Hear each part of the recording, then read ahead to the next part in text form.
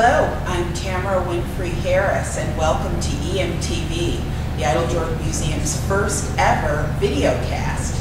I'm here today at Vine and Table in Carmel with wine director Louis Calli. Now, at 6 p.m. on March 5th at the Idle Museum, Louis is going to be hosting Wines 101. And exactly what will people learn? Wines 101 is going to be an introduction course to a lot of the different varietals you find in the United States. Chardonnay, Sauvignon Blanc, Syrah, Zinfandel, Cabernet Sauvignon. So for people that have heard these wines, or maybe have not heard of them, it will be a good opportunity to kind of meet these grapes and be introduced to them and know what you're going into in our big tasting at the Idle on the 19th. So. Speaking of our big tasting, we are once again, for the second year in a row, hosting Wines of the West. That's on March 19th at 6 p.m. And that's an opportunity to taste some of the best wines, more than 100 in fact, from the West, which is one of the nation's best wine-producing regions. So, tell me a little bit about tasting. I'm a novice when it comes to wine, and my tastes aren't very mature. Sure. So what happens at a tasting? Well, tasting's like anything else. I'm often asked, how do you detect all these subtleties and all these? Well, it's not something you just have. You learn it. It's like anything else. Events like this are great because you do get exposed to so much, and you really get to see how wine works.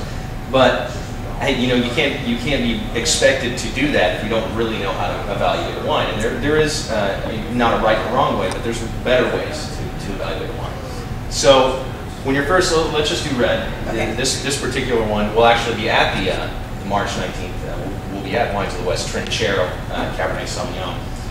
A red, obviously, Cabernet Sauvignon. Now, when I first look at a wine, I look at its color, its extraction. How usually the darker it is, the heavier it's going to be in the mouth. And then you'll always give it a gentle swirl. Okay, let's give that a try. Don't be afraid. Don't be afraid. It's okay to spill a little. Now, you do this for a couple reasons. One is the bouquet. You want to open the wine up. When wine is exposed to oxygen, it opens up exponentially. It becomes a lot softer, and you get a lot of the bouquet coming out of the glass. Now, taste is overrated, and I'll tell you why. When you're evaluating a wine, about 80 to 85% of what you're going to get out of that wine will be on the nose. And the easy way to illustrate that is when you have a cold, try to drink a glass of wine. And it's very different. So if I'm professionally evaluating a wine, I'll spend a good 15 minutes just on the nose alone. So you're trying to expose, really kind of unleash the bouquet of the wine when you're swirling it in the glass. Now if you notice, you'll see how it sticks to the side of the glass there. Okay, it runs down the side. Those are called the legs or tears. Now, a lot of people think, oh, this wine has great legs, it's a great wine. Those are not an indicator of quality at all.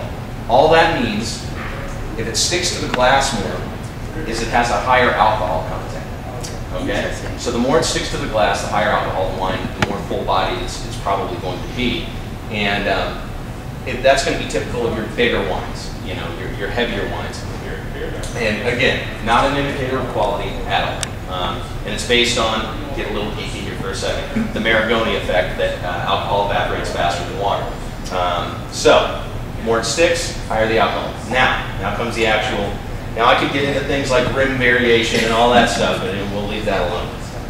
So, when you smell the wine, now here's the key. I've seen people do it 1,000 different ways. Over here, up here. When you smell the wine, the first thing is you really want to get into the glass. Okay? You want to tilt it at about a 45-degree angle, and you want your nose to really be in it. Come on. Okay. Now when you smell, remember that your sense of smell is very, very keen. It's very delicate. So you don't want to take big, prolonged sniffs. You want a small, short, brisk. Yeah, just small, short. Do once, two, and you'll start to notice different things. Like, tell me what you smell. Grapes. Fantastic. Step one. Is that the right answer? Step one complete. Grapes. There are grapes in this wine. That is absolutely true. Now, what you'll look for out of something like this is red fruits like berries, or a big cab, tea leaves, that kind of thing, that kind of dryness. A little bit of cinnamon. Berries. Berries, exactly. Yeah, a little bit of residual sugar. Now, so you smelled it. Okay, now here's the fun part. You get to drink it now. Now when you taste it, and everybody messes this up first.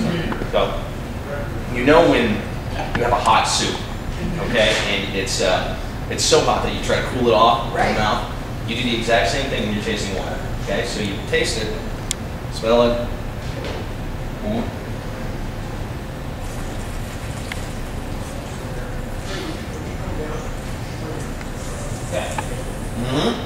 You feel it?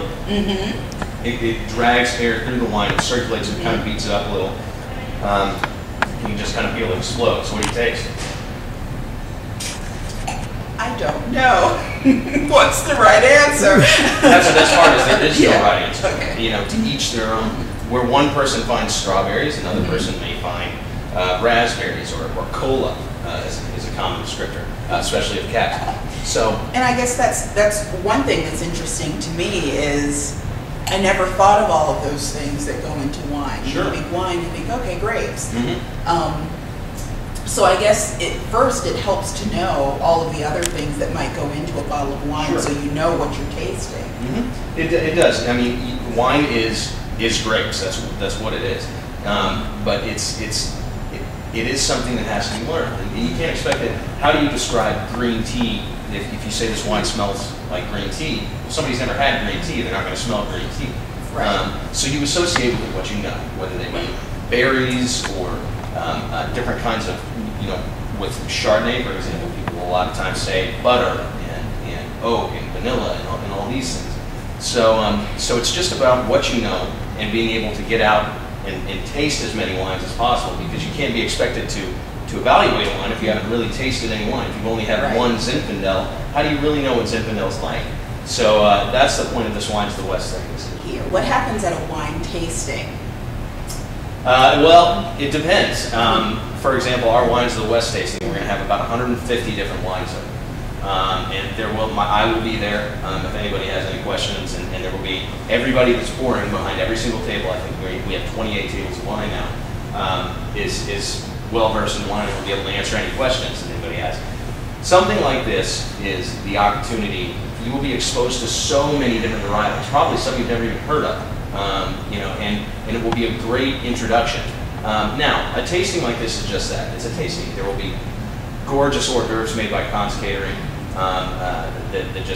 they go all out. The cheeses and everything's being prepared with the wine in mind. So this will be just kind of a general casual tasting where you'll be able to walk around and sample hundreds of different wines. Now, an actual professional tasting is a little different. You do a lot more spitting at a professional tasting. That's what I was going to ask. Yeah. We swallowed that. We did swallow that. And you can easily professionally, at an event like that, don't be afraid to spit. I mean, you're going to be tasting a lot of wines. So you want to be careful. And unless you have a driver, then you're on. If you got somebody to drive you, you're all set. But at a professional tasting, where you're actually evaluating the wine, you'll spend a good 5 to 10 to 15, maybe even 20 minutes if it's really good on wine. And you'll spit because you have to taste a lot of them. So that's a little different. The glassware is chosen very specifically, and it's usually done blind. You know the varietal, but you don't know the maker. You never get to see the bottle, and you just get a flight of glasses, and you have to evaluate it based on the wine alone. So you don't have to go into it with any preconceived notions. But this, you'll know what the wine is. You'll have a sheet that has all the wines on it, all the prices on it, all that stuff. So it's going to be really user friendly. And there will be discounts on cases and half cases. Really good. Everyone that came last year really, really enjoyed it. It's $35 per person. And again, that's 6 p.m. March 19th for Wines of the West. And to get you ready for Wines of the West, Wines 101 is 6 p.m. March 5th. And that's $25 per person. And you will be under the expert guidance of Louis Calli, Wine Director of Vine and Table. Thank you so much for joining us today. Thanks for coming. To purchase tickets or to find more information about Wines 101 or Wines of the West, call the Idle Jord Museum at 317-636-9378 or visit Vine and Table's website at vineandtable.com. You can find more Idlejord Museum videocasts and audiocasts at idlejord.org. Click on the graphic at the bottom right-hand side of the screen.